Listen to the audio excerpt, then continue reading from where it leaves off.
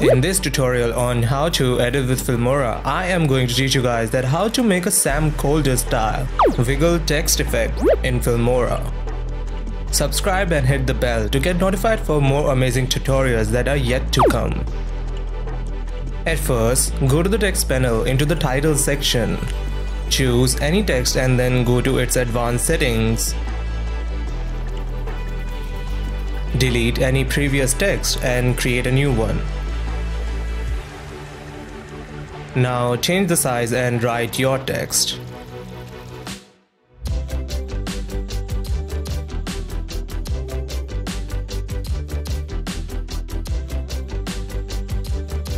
Then go to the font selection and choose the surfing capital, the one Sam Kolder used. If you don't have this font, then you can download this font from the link in the description. Now adjust the text to the center. Now expand the text duration to 8 seconds and then export. Now import the exported clip and then put it into the timeline. Then go to the filter selection. Go to the distort tab and choose water ripple. Now select and drag it below the clip.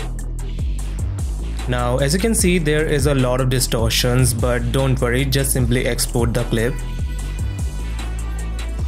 Now import this distorted clip. Now if you play it, you can see the distortion that was so heavy is not so much in the output clip, so don't worry about that much. Now put the distorted clip into the timeline, then right click and go to the edit section. Now change the speed. I am making it faster by 5 times. You can choose any speed you want, but don't make it more than 7. Now copy the clip and paste it again and again, and I am going for 10 seconds or so. You can choose any duration you want. Now go to the filter section again and into the distortion and reapply the water ripple.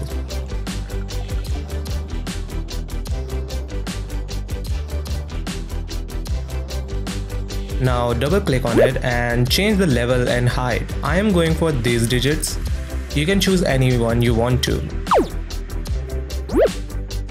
Now everything is done. You can export your clip now.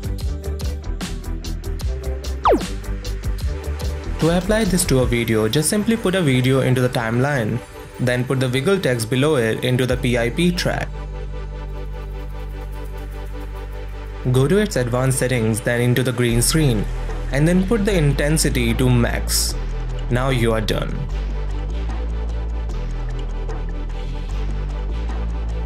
So guys, what are your thoughts on this video? Let me know in the comment section below.